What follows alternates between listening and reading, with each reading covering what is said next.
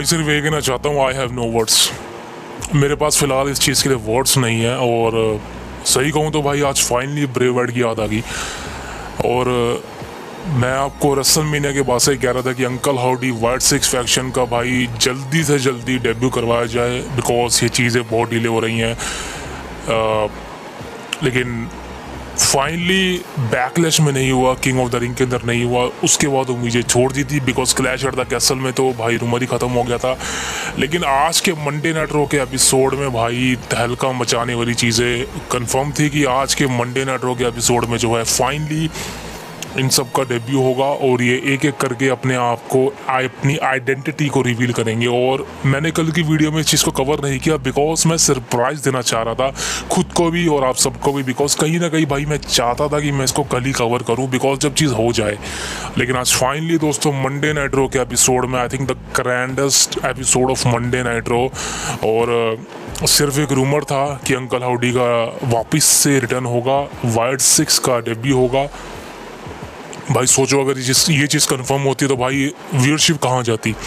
लेकिन after all भाई आज सही में कहना चाहता हूँ, देखिए जब तारीफ़ करने की बारी आएगी बिल्कुल hats off to triple H WWE। भाई आज सही में भाई साहब इस बंदे ने अंकल हाउडी का जो है रिटर्न करवाया और वाइट सिक्स फैक्शन का एक मैसिव डेब्यू करवाया। मैं सिर्फ ये कहना चाहता हूँ भाई सही में यार इमोशनल, कहते हैं ना कि इमोशनल टाइम था। ब्रेव वाइट का रिटर्न हुआ था एक्सट्रीम रूल्स 2 साल पहले और वो बहुत ही ज़्यादा इमोशनल मोमेंट था और आई थिंक आंखों में आंसू आ जाते हैं भाई ऐसी चीज़ें देख के। लेकिन आज फाइनली दोस्तों वाइट सिक्स फैक्शन का जिस तरह से एक डेब्यू करवाया गया और भाई साहब मैं देख के भाई रोंगटे खड़े हो गए सही में।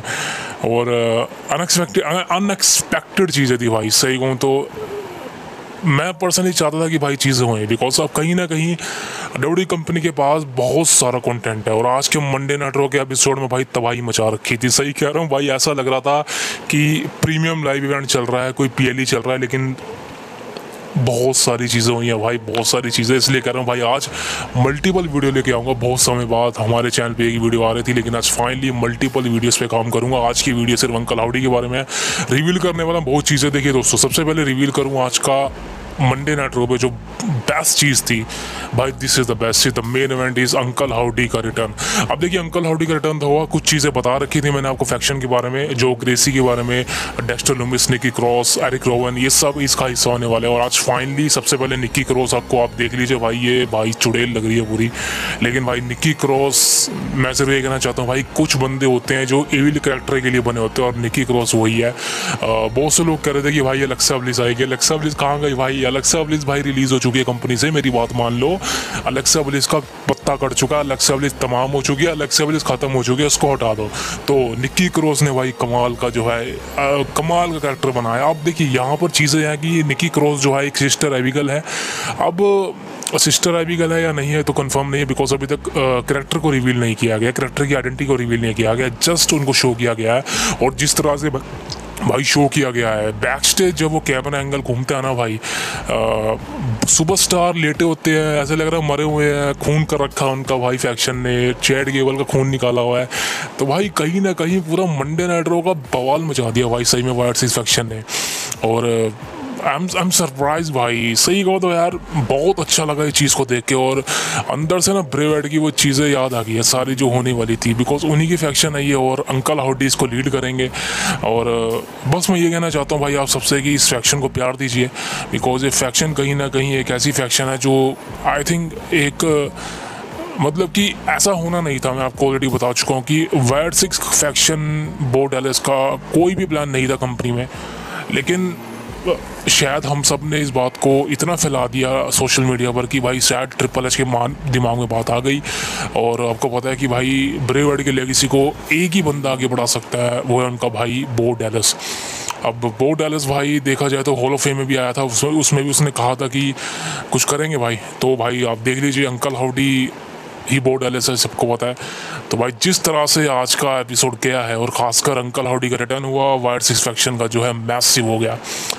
अब सबसे बड़ा बवाल है कि भाई आगे क्या होने वाला है। आप देखिए आगे अभी लेटेस्ट रिपोर्ट तो नहीं है, सिर्फ ये है कि भाई मर्चेंडाइज डब्ल्यू कंपनी ने रिवील कर दी है, और मर्चेंडाइज भाई सही कहना चाहता हूँ स्टॉक आउट हो जाएंगे, यानी कि आउट ऑफ स्टॉक हो जाएंगे। बिकॉज ये मर्चेंडाइज लेटस इन ब्रेवेड कहते थे, लेट मी इन, ये लेटस इन है बिकॉज 5 बंदे हैं ग्रुप के अंदर, और this is a massive thing, this is a massive thing. और सही कहूँ भाई इस फैक्शन के साथ 2 चीज़ें हो सकती हैं, मैं आपको सही कहूँ इस फैक्शन के साथ 2 चीज़ें हो सकती हैं।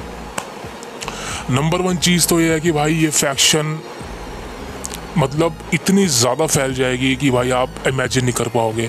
मतलब ये एक समय पे जिस तरह से ब्रेवेड का कैरेक्टर फील्ड, जिसने भाई पूरी डब्ल्यू कंपनी को हिलाकर रख दिया था, ऐसा कैरेक्टर बना दिया था भाई जिसके मर्चेंडाइज तबाही मचाती थी 2019 के अंदर।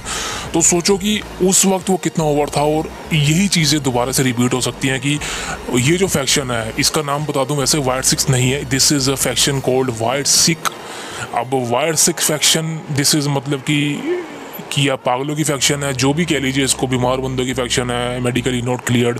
सो वायट 6 नाम से इस फैक्शन का नाम रखा गया, जो कि मेरे अकॉर्डिंग सही है, बिकॉज समझ लो आप।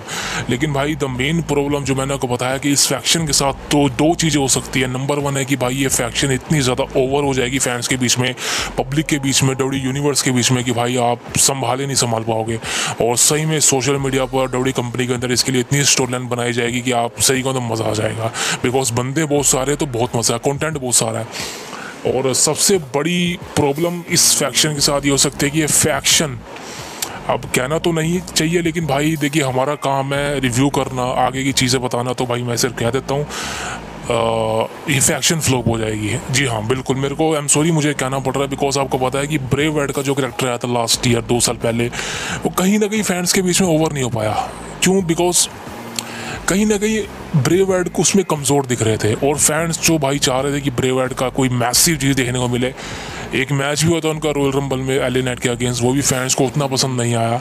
तो समझ सकते हो कि भाई ये चीज़ें सेम रिपीट हो सकती हैं इस फैक्शन के साथ। बिकॉज सही कहूँ तो फैक्शन का एक तो लंबा इंतजार करवाया गया ट्रिपल एस ने, अब फाइनली आज जब इस फैक्शन को रिवील कर दिया गया और एक मैसिव तरीके से रिवील करा गया जिसका इम्पैक्ट कुछ हफ्तों तक पड़ सकता है। और अब सबसे बेहतरीन चीज़ है कि भाई स्टोरी लाइन पर काम कर देना चाहिए, और आपको बता दूँ कि भाई स्टोरी लाइन पर काम करना शुरू हो गया है। और सही कहूँ तो भाई वही टीम को लाना चाहिए जो ब्रेवेड के लिए स्टोरी लिखती थी, वही बंदे को लाना चाहिए, समझ लो आप। अब अगर ऐसा हो गया तो ये फैक्शन चल जाएगी, वरना तो भाई थोड़ा मुश्किल हो जाएगा। बिकॉज आज के समय पे सबको पता है कि मास्क के पीछे कौन है, समझ रहे हो आप। सो ये चीज़ें कहीं ना कहीं थोड़ा बहुत प्रॉब्लम दे सकती है। लेकिन भाई अगर इस फैक्शन को अच्छा वक्त मिले, हर हफ्ते बढ़िया तरीके से बुक किया जाए, एक मैसिव स्टोरी लाइन बनाई जाए, तो मैं सिर्फ ये कहना चाहता हूँ भाई इस फैक्शन से डब्ल्यू कंपनी तबाही मचा सकती है प्रोफेशनल रेसलिंग इंडस्ट्री के अंदर। मैं सिर्फ ये कहना चाहता हूँ। एंड सही में भाई this is the faction that we want. Wyatt 6 almost destroy you man, this is a faction. और अगली वीडियो में एक और वीडियो लाने वाला हूँ इसके बाद वायट 6 फैक्शन के बारे में। और वीडियो में टॉपिक क्या होगा, who is the 6th member. जी हाँ, आपको पता है कि वायट 6 फैक्शन थी जिसमें 6 बंदे थे, और अभी 5 आए हैं, बोर्ड एलिस को मिला के 5 हैं। 6वां बंदा कौन है, सबसे बड़ी मेन मुद्दा वो है, तो वो कौन है वो आपको अगली वीडियो बताऊंगा। लेकिन आज की वीडियो में यहीं तक, और अभी बहुत वीडियो आने वाली है, तो प्लीज़ यही कहता हूँ कि भाई चैनल पे विजिट करिए, सब्सक्राइब करिए मेरे भाई, बिकॉज बस सब्सक्राइब की बहुत ज़रूरत है मेरे को, आपको आपके सपोर्ट की बहुत ज़रूरत है भाई। सब्सक्राइब कर दीजिए, फ्री का सब्सक्रिप्शन है। वीडियो पसंद है तो लाइक करें। सी you next, thank you very much.